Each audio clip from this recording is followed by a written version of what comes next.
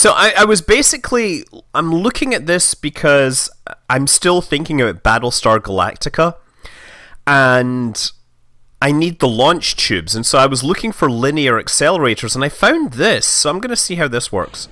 Okay, yeah, this doesn't quite work because there's colliders that aren't working correctly. That's falling through there. The other thing is the arm accelerator is in the wrong place. But... let me just do something important here. Let's just do this right now. Ready to fire the accelerator? Oh, that kind of worked. But you know what? I think what we need to do is get the KSP 122 running. There we go. So this is in here. It's loaded up. It's ready to go. Let me just see.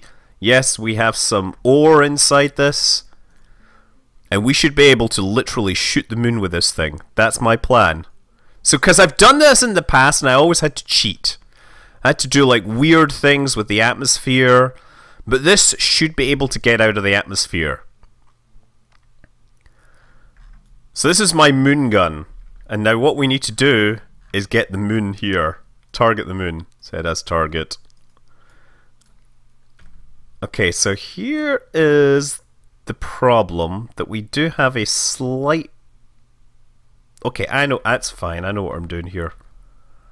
I'm waiting for the moon to come over. That's it, directly overhead, more or less, right? What happens if we aim at the moon? F5.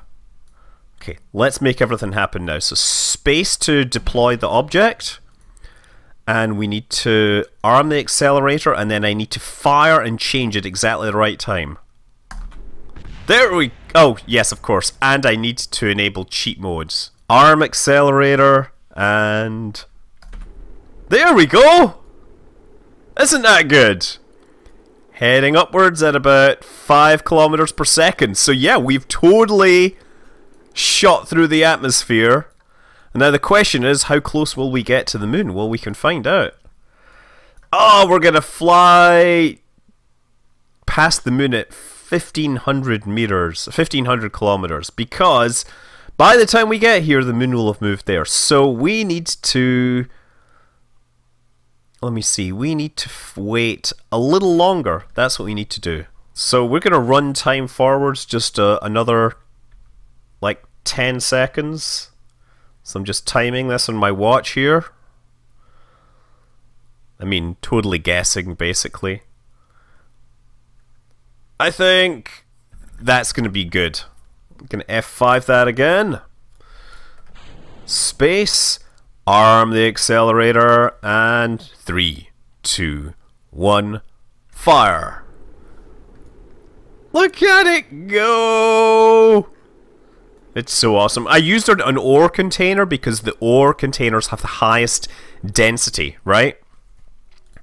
So they will carry most of their velocity out from this. Oh! 70 kilometers! We should watch this one at least. Arm the accelerator, and 3, 2, 1. Once again, shooting for the moon. And if we miss, we shall land among the stars. Land the moon gun on the moon and shoot Kerbin.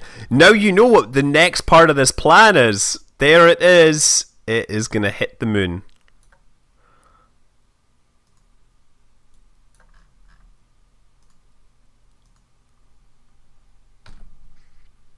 I asked it to warp there, but it won't warp there. Why not? Oh, come on, you! Thank you. Where's the spacecraft? I can't see my spacecraft anymore. Did my spacecraft become invisible?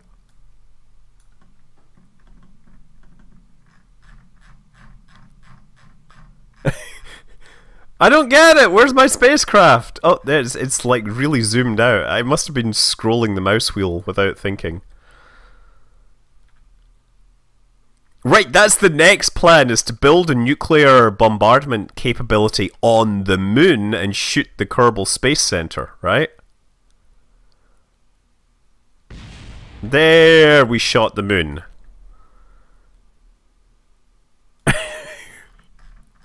I didn't break the game. The game was just, I was just bad.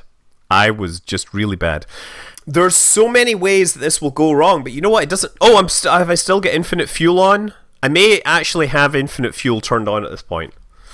Why not? Because I want to fly it. I want to see if I can fly this ridiculous contraption. This is not really an exercise in smart flying. This is an exercise in stupidity. Oh, yeah. Probably.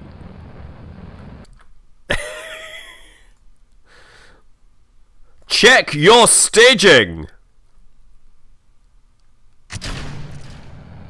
There we go. And you know what? I'm going to turn off stability control here. So I want to turn... No, I do want to turn this way. Look at that, you see? Brilliant! It's totally working. It's aerodynamic as something that isn't very aerodynamic. And here's the problem, that my controls are completely reversed, so it's really hard for me to fly. And it is aerodynamically stable and everything. For now. Oh, no. Okay, now we've got some issues.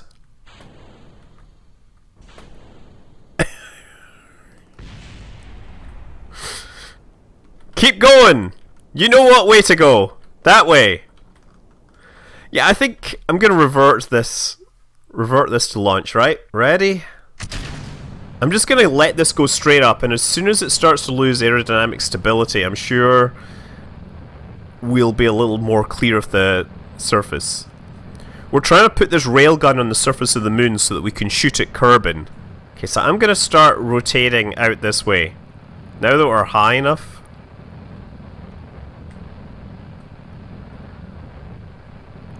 And I think I might actually be going the wrong way.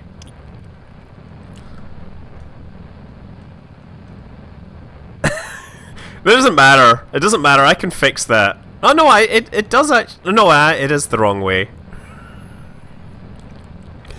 Oh, the hilarity of this.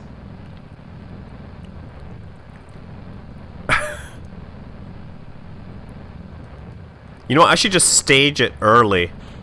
There, let that thing go. No! Reaction control system. Stability control.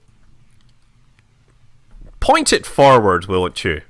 30 seconds to Apple apps.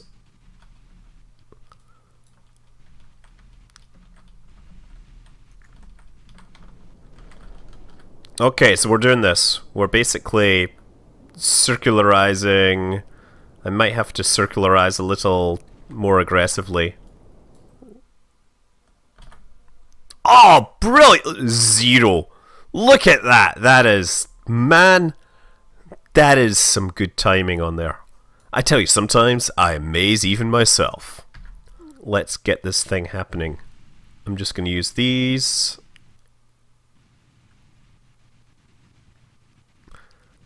It's using up quite a bit of my fuel there. So we're gonna, this stage is gonna only get me about 170 meters per second. Then we're gonna need to stage. And you know what? I have noticed that there's an extra stage here. I'm glad that I checked that beforehand. There we go. Sorry stage, we don't need you anymore. You're gonna be cast off into deep space. I don't know what kind of angular difference I have. I think here is probably the better place to go, because we got to cancel out the velocity of the planet just a little bit. Yeah, the moon is supposed to be tidally locked to kerbin. Just F5ing this here, I've realized. Ooh, lasers! Lasers shooting kerbin! That's what that is. Okay. I think that's a good place to start. We're going to start there.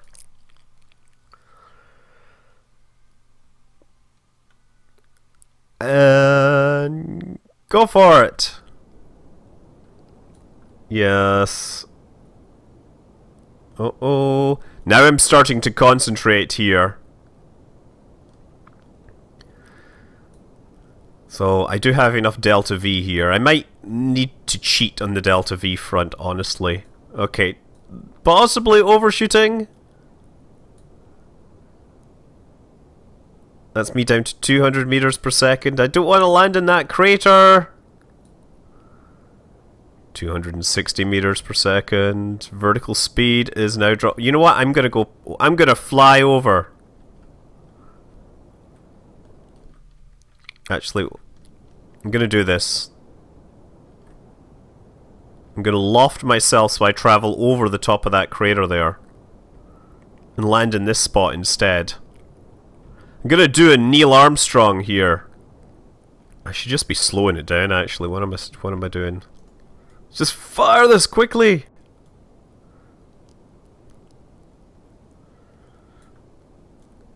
What's my vertical speed? My vertical speed is actually... I'm falling too fast, so I'm gonna do this again. Counteract my vertical speed as quickly as possible. It's because the thrust to weight ratio on this thing is so low. I'm actually having trouble killing my vertical speed here. Oh, I'm gonna crash! Totally gonna crash! Totally gonna crash!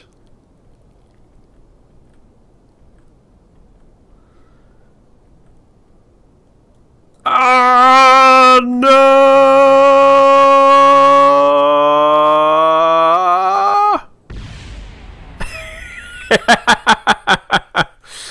Well, you know what I need to do now, right? Is we need to fire this thing. See what happens. This thing is getting faster. You notice that? Okay, let's arm this. There, I shot the ground. I shot the moon at point blank range.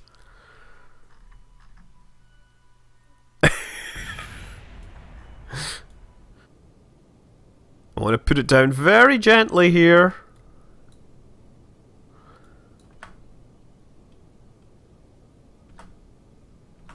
Picking up a little bit of dust. Well, that's us landed. Let's F5 that. Now, where's Kerbin? So we might need to adjust our thing to account for rotation, but let's set this thing up. Ready? We're gonna hit space. Then I'm gonna arm and fire. There it goes, 5 kilometers per second. There's no moon to stop it, no atmosphere to mess it up. And it's gonna hit Kerbin. First shot! Brilliant, my mission is complete. From here, I'm going to be able to bombard Kerbin with my mass driver. The next thing is that we want to be able to target the KSC and shoot it from space. That is beautiful. Wow, I thought that hitting that like slope was going to mess up my aiming, but apparently I got it perfect. There, look, we've gained a bit of speed here. But it is gonna hit the surface going really fast. What's my latitude and longitude? Impact time 22 seconds, latitude 310 east. We're pretty close as well to the equator. The latitude is only 3 degrees off the equator, so wow!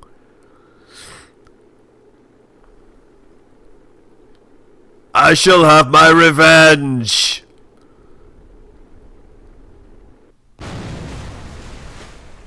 I'm gonna assume that it hit roughly underneath, right? I think that's pretty close. What do you think? I'm gonna do that, right? I think that's about as close as we're gonna get. Space, arm accelerator, fire switch. And that's us. Okay. I'm just curious, if I hit F3, highest G-force, 1,171.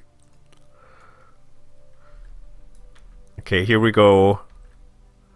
Let's see how close we get to the Kerbal Space Center.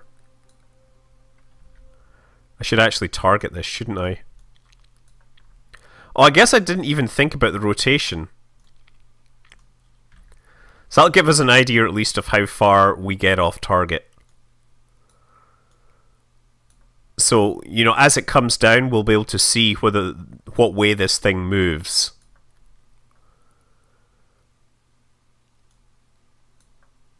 Okay, like...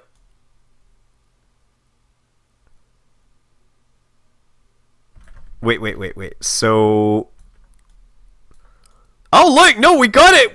Man, we totally got it, like, in terms of rotation. Holy moly! If only I adjusted for the vertical thing there.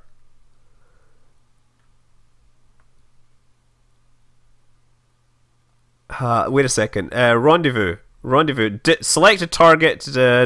Where's the distance? Oh, no, wait a second. 1,000 kilometers. What are you talking about? Oh, there. Distance is decreasing. No. How do I see current distance to target?